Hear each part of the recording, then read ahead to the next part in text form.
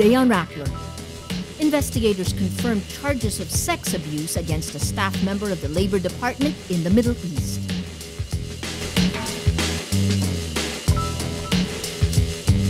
The Philippine Stock Exchange Index plunges, nearly wiping out all of this year's gains.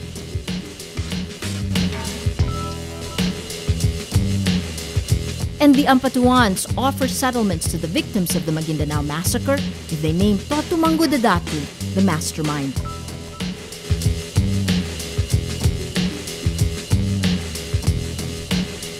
Hello, I'm Maria Ressa. Welcome to Rappler, your social news network.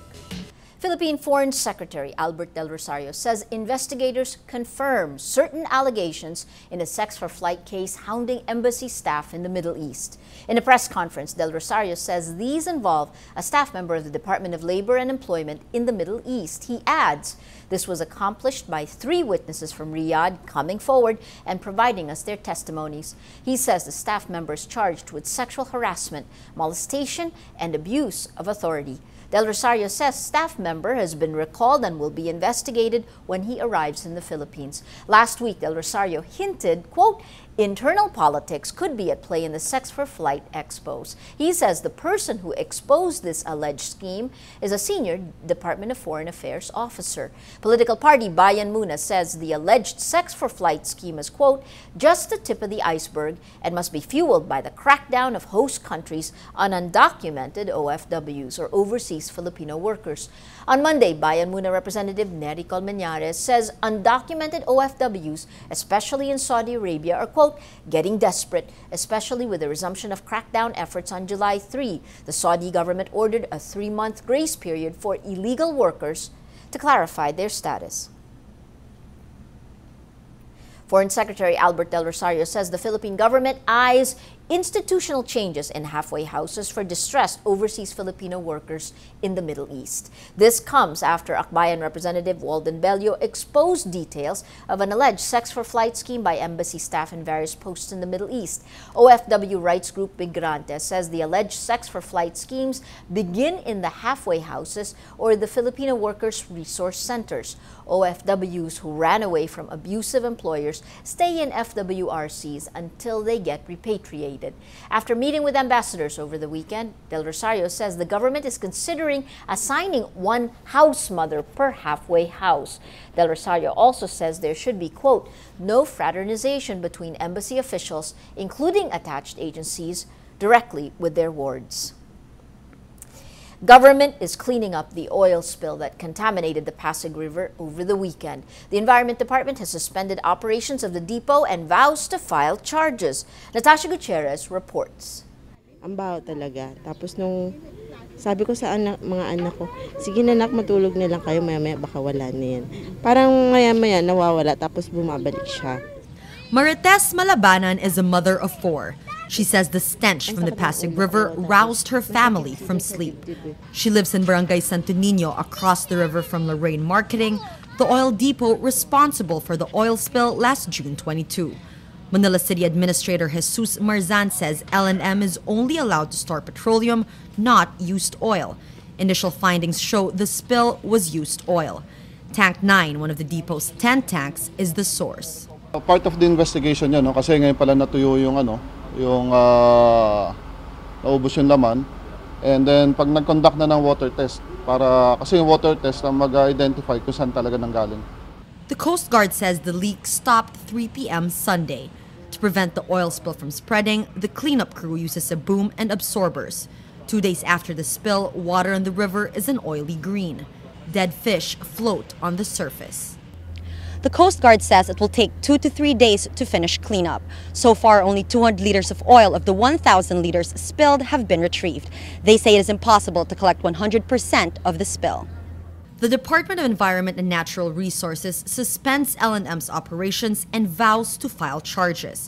DENR official Vizminda Osorio says the depot does not have a permit to operate, not since 2005. Sinuspend ko na eh. Sinuspend ko na today, effective today, yung kanilang operation. So, the only thing that they will do is yung pag-clean up. Kasi hindi natin madidetermine kung magkano ang damage. o ano ang extent ng damage. The lawyer of L&M cries sabotage. He says someone deliberately spilled oil in the river. The depot is deep in a labor dispute. Officials promise they will get to the bottom of the leak. But for Marites and the residents of Barangay Santo Niño, it is little comfort. They only want to be assured it will not happen again. Natasha Gutierrez, Rappler, Manila. Local shares continue to plunge Monday, erasing nearly all of their gains this year on news the United States plans to reel in its stimulus program. The Philippine Stock Exchange Index, or PSEI, falls 211.12 points, or 3.42%, to 5,971.05.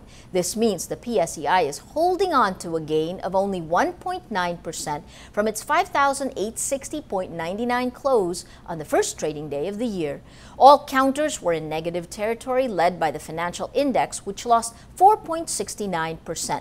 Losers outnumber gainers 165 to 17, while 34 stocks were unchanged. Global markets remain turbulent after the U.S. Federal Reserve's announcement it sees growth firm enough to begin pulling back the stimulus program. This program aims to hold interest rates down and encourage investment. While the move shows the U.S. economy is strengthening, dealers fear it means there will be less cash in the financial system to invest. Regional markets fall Monday, with Hong Kong's index down 1.66% to 19,926.26, while the Nikkei declines 0.02% to 13,227.02. Lawyer Harry Roque says the families of at least 14 of the victims of the Maguindanao massacre were offered settlements if they identify Maguindanao Governor Ismael Mangudadatu as the culprit behind the killings. Mangudadatu's wife and other relatives are among the 58 killed in the November 2009 massacre. Eyewitnesses named the Ampatuans who were charged for the murders. Roque, counsel for a number of the victims' families, tells Rappler, quote, a close associate of the Ampatuans promised a financial settlement. He adds, under this scheme, the victims were to sign not just a waiver and quitclaim, but also an affidavit pinning the blame for the massacre on Governor Toto Mangudadatu. Roque says 14 families signed an authority to negotiate with the alleged Ampatuan associate, but he adds no settlement or waiver was signed. A Philippine Air Force OV-10 aircraft crashes off Palawan after failing to return to base from a training flight. On Sunday, the Air Force conducts a special training flight with 2 of its OV-10 aircraft, but only 1 returned. Air Force spokesman Lieutenant Colonel Miguel Ocol says, we lost contact with the pilot of the missing OV-10 since 7:35 p.m. June 23. Coast Guard spokesperson Lieutenant Greanata Jude says, as of 10 a.m. Monday, they located the nose of the ill-fated plane 1 nautical mile off Puerto Princesa Bay. Search vessels also found floating debris of what looked like the tail section of the missing aircraft Monday afternoon. Jude adds, we can assume that the plane had crashed and landed in the waters. Authorities did not identify the 2 missing pilots. All air, naval, and ground units of the military's Western Command and the Philippine Coast Guard are conducting search and rescue operations. Ecuador's foreign minister says U.S. whistleblower Edward Snowden asks for asylum. He is trying to escape U.S. authorities after revealing a vast phone and web surveillance program. Ecuadorian Foreign Minister Ricardo Patino announces Snowden's asylum request on his Twitter account. You see it here. On Sunday, Snowden arrives in Moscow from Hong Kong, where he first fled with documents from the National Security Agency. It's not clear exactly where he is now because he didn't board the Havana-bound flight he booked. The U.S. government says Hong Kong's decision to allow Snowden to travel is, quote, troubling because the State Department revoked his passport and ordered other countries to keep him from traveling. The WikiLeaks website says it helped organize Snowden's safe exit and confirms he is bound for Ecuador to seek asylum.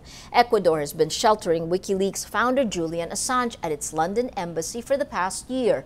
The country is led by President Rafael Correa, an outspoken leftist, populist, and critic of the United States in the mold of his late mentor, Hugo Chavez of Venezuela. Last week, U.S. authorities charged Snowden with espionage. His latest interview contains new revelations about U.S. cyber espionage against Chinese targets. China's official news agency Xinhua responds to the report, branding Washington a spy villain. In the latest revelations in the South China Morning Post, Snowden says the NSA was hacking Chinese mobile phone companies to gather data from millions of text messages. He says U.S. spies also hacked the prestigious Tsinghua University in Beijing, home to one of 6 network backbones that route all of mainland China's internet traffic, and the Hong Kong headquarters of PacNet, which operates one of the Asia-Pacific region's largest fiber optic networks. Well, let's now look at Rappler's Wrap for today, a list of the 10 most important events around the world you shouldn't miss. At number 2, Malaysia's government declares a state of emergency in 2 southern districts choked by smoke from forest fires in Indonesia. On Sunday, the Air Pollution Index, or API, in the town of Muar hit 750, a 16-year high for the country. The other 2 southern towns also reached hazardous levels. In Malaysia, an API level of more than 300 is defined as, quote, hazardous. Haze is an annual problem during summer months when winds blow smoke from forest fires in Indonesia. At number 5, South Africa's president announces Nelson Mandela is in critical condition. Earlier, officials said Mandela was in a serious but stable condition while under intensive treatment at Pretoria's Mediclinic Heart Hospital. On Sunday, President Jacob Zuma visited Mandela and was told the hero's condition had, quote, become critical over the past 24 hours. At number 8, U.S. daredevil Nick Wallenda becomes the first man to cross the Grand Canyon on a tightrope Monday. The 34-year-old who walked across Niagara Falls last year says winds were higher than expected as he crossed the canyon tributary gorge some 1,500 feet above the Little Colorado River in eastern Arizona. He takes just under 23 minutes to cross 1,400 feet, faster than anticipated. And at number 9, watch out for reality TV show Apprentice Asia. 12 contestants, successful businessmen and women, will be pitted against each other in what's being called the world's toughest job interview. At stake is a 6-figure salary position under Tony Fernandez, one of Asia's most recognized entrepreneurs. The show is timely as the economic spotlight swivels towards Asia, where developing economies show robust growth levels.